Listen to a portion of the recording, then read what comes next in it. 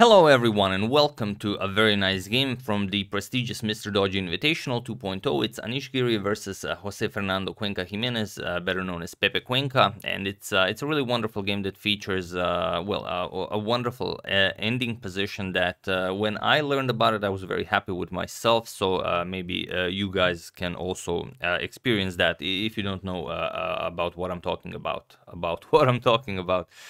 but yeah, we're gonna get to that. So without further ado, Giri with the white pieces opens with d4, and it's a very long theoretical struggle, but we will get to the good stuff, don't worry. So d4, d6, we have knight to f3, knight to f6, and now c4. We have g6 going for the King's Indian setup, knight to c3, and the bishop to g7. So the King's Indian defense is on the board. We have e4 striking in the center and castles here. We have bishop to e2 and bishop to g4. So this is all very standard stuff. I've played many times. Bishop to e3, knight f to d7, and now comes castles by Anish. We have knight to c6 and now d5 striking in the center, and now knight to a5.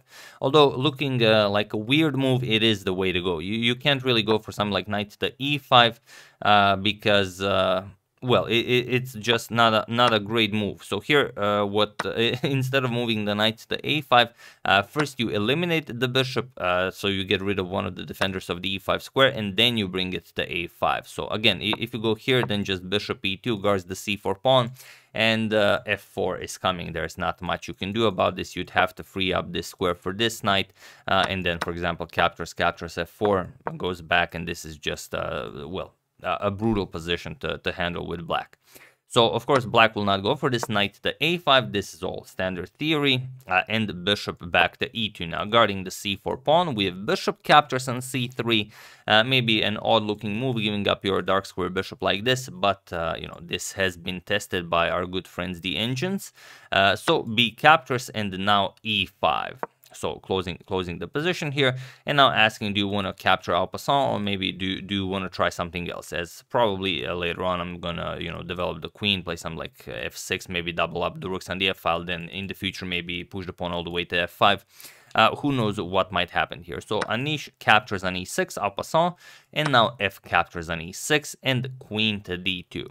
This position has been reached before, and there are moves that were played here. f4 is a very popular move here, but queen d2, the move Anish plays, is a new move, so already as of move 14, we have a completely new game.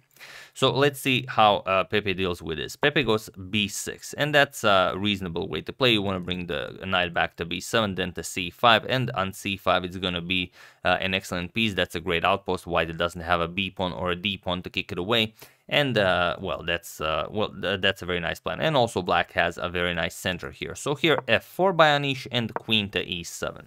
Developing the queen, connecting the rooks, rook 8 to e1, and now knight to b7. Continuing with the plan, we have queen to c2, and knight b to c5 now. We have rook to f2. Now the rooks are coming to the f-file, so maybe in the future you can look into something maybe like f5. Rook to f7, black does the same. Rook e to f1, and now rook 8 to f8. So both players double up on the f-file, and now g3, strengthening the position here a little bit. And here, black needs to decide what to do. Does he just want to, keep the tension? Does he want to, maybe play queen f6, rook f6, maybe king h8? Does he want to wait for white to make a move, or does he want to play an active move? And here, Pepe goes e5. So he wants to play an active move, and he does. We have f5 by Anish, going for a nice trick here. And now g5. Of course, you don't want to allow opening of the position, so g5. And now Giri plays f6, and this is a pretty fun move. It's not maybe the most precise move, but it is a great one, because these are blitz games, 5+0, so no increment games, and you have to always look for ideas like this. A nice move here would have been h4, and now you're really threatening h captures on g5, and if pawn captures, then g4, g5, and this will now be very strong for white. However, after this f6 move, it's a really crazy position. White sacrifices a pawn for the moment. Bishop captures on g5, and now I say white sacrifices a pawn because black should definitely capture on e4. But if you don't have a lot of time on the clock, and if you're not sure about what's happening, maybe this is a maybe a too greedy of a pawn grab, but here white really doesn't have anything better than capturing here, because the bishop and rook are under attack. Here you just have to trade captures, and enjoy this position being up a pawn with a better pawn structure. However, in the game, queen to e6 was played, and now Anish just plays bishop captures, and rook f5, hoping for captures and captures. Then he would get a nice pass pawn here. But again, capturing on e4 is mandatory here, because now you're again you've eliminated the defender of the rook here. You're attacking it 3 times, and there's just nothing better for white than to trade captures, and again you enjoy this position being up a pawn. But instead, rook captures on f5 was played, e captures, and now queen to h6. Like I said, these are blitz games, no seconds increment, so you have to be very quick. We have king to g2 and queen to e3 now. We have rook to f3, Anish kicks away the queen, and queen e4 now, pinning the rook and also offering a queen trade. And now we go into this endgame that we were going for the entire game. Queen captures, knight captures, we have g4 now, Anish now preparing h4 and g5. So king g7, we have to get ready for that, h4, and now h6, stopping g5. So bishop d3 attacking the knight, now knight c5 attacking the bishop, and now bishop to c2. And here the bishop and the knight are nicely controlling each other, as you see. So king to f6, again stopping g5 and rook g3. Anish wants to execute g5 here, so rook g8, stopping g5, and now king to f3.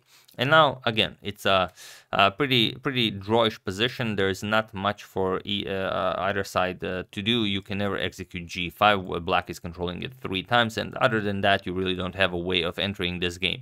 So here, black can just go for a draw. He can just repeat moves, knight b7, knight c5, knight b7, knight c5, and there is nothing white can do about this. But it's you know, easier said than done when it's a blitz game with no seconds on the clock. So here c6, preparing to strike in the center with d5, and now bishop to e4. This is how Anish looks for chances. He goes for the c6 pawn, and now basically forces knight captures on e4. So here Pepe goes for it. We have captures, and now d5 with check. And this is a great pawn sacrifice, as it's a temporary one, and you will win the f5 pawn. And this is how he does it. We have captures, and now, of course, h5. The pawn cannot be captured. The rook on g3 would be hanging. So g5 with check, and now king captures on f5. And now both of them have a nice pass pawn, and they, of course, need to start pushing them. So here g6, and now you have to first play rook to d8 check. However, here e4 was played. And although Giri did not take advantage of this, you can actually win this pawn. Just rook g5 check, king moves, and you pick up the pawn. Or if you go for something like this, then rook king f4, and now it's winning, but that's besides the point. I'm only showing you guys this so you know what's happening, but for them to see it in a blitz game with few seconds on the clock, it's very unrealistic. So here e3, king f7, and that's it. White wins. If e2, just trying to promote to a queen, rook g1, we guard the d1 square, and once this rook moves wherever, then we're gonna play g7, g8, and win the game. But it's also very similar to what happened in the game. Anish played g7. We have king to f4, and this is black's last playable position, because here e3 was mandatory, but here he played king to f4, and now rook to g1, and we basically end up with the same position that we've already shown. E3, king to e6, now comes king f7. E2, king f7, attacking the rook, now rook to c8, and now just bringing a queen into the game. So captures, and now, of course, we have to do something about this pawn, but it's impossible to capture it. Black will promote this pawn, so we just have to play the king and pawn endgame to a win. So here, king g7, king f2, we moved the rook to b1 was played, and now black also brings a queen into the game. So captures, and after all of that madness, we have a king and pawn endgame where it's king and 3 pawns against king and 3 pawns, but white is completely winning. Problem is, white can eliminate this pawn and start pushing this pawn, whereas black has to eliminate both of these pawns to at least try and get the b pawn through.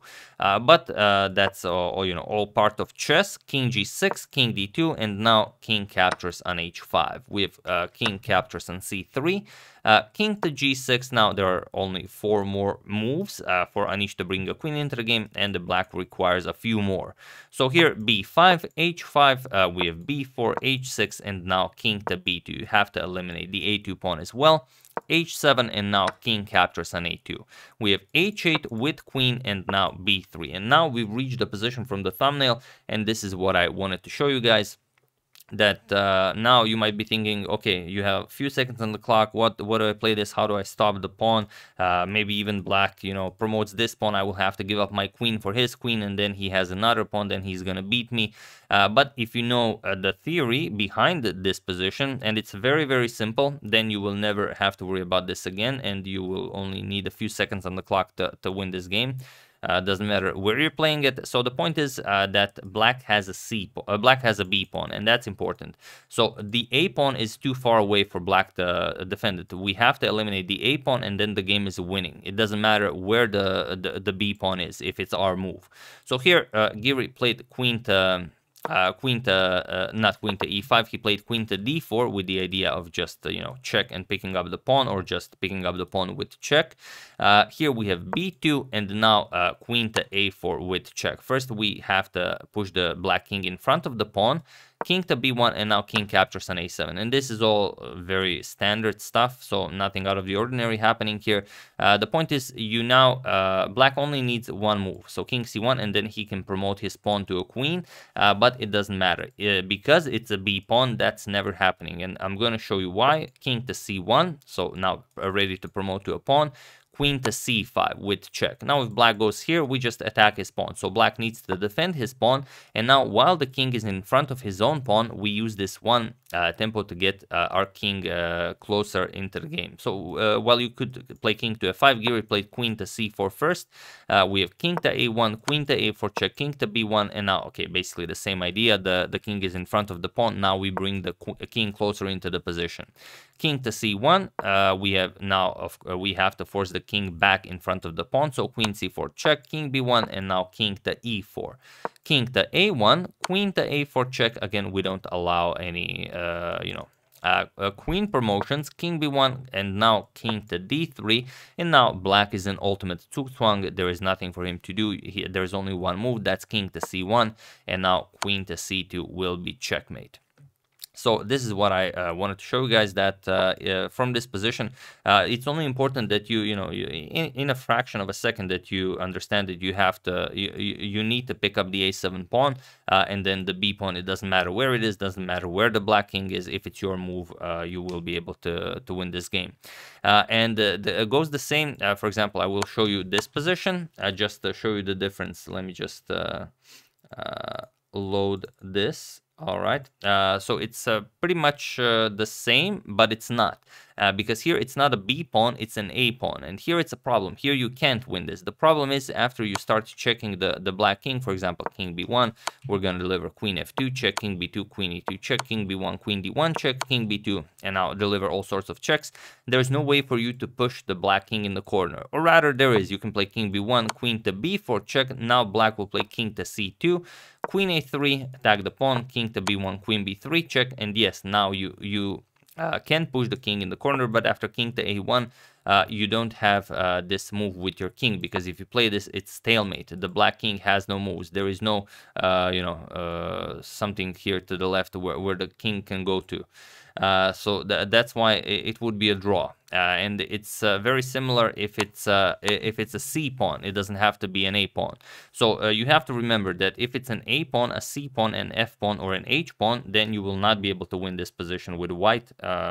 Okay, maybe there are definitely some positions where I guess it's possible to fix the position, but usually not. And if it's all right, let's use the green one. If it's a B, D, E, or G pawn, then you are winning it, no problem, because the black king will be able to have additional squares for you to use to move your king closer to it.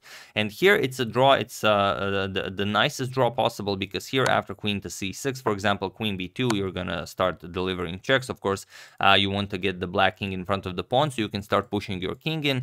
Let's say king a3, we're gonna go queen to d3 with check, go after the pawn, king defends it. Now we're gonna pin it. Now the black king has to play something. King b1, queen to b4. You're gonna play king to a1, threaten to bring the queen into the game. Check, king to b1. For example, queen a3 check, king to b1, and now after this check, now white will think, all right, finally you get in front of the pawn, and then I start bringing my king into the game. The problem is king to a1, and you are never winning this, because now once you capture the c2 pawn, it's again stalemate. There are no squares for the black king. So that's what you have to remember. When this position, okay, sorry about that. For some reason that happens from time to time. If it's a b pawn, then it's of course completely winning. Like I said, b pawn, d pawn, b pawn, d pawn, e pawn, and g pawn are completely winning, and of course these pawns are not winning. So if you remember that, then you don't have to worry about any position, any situation on the clock. You know that, okay, this pawn is too far away. I can easily snap that pawn. It's not a problem. There are many ways to do that.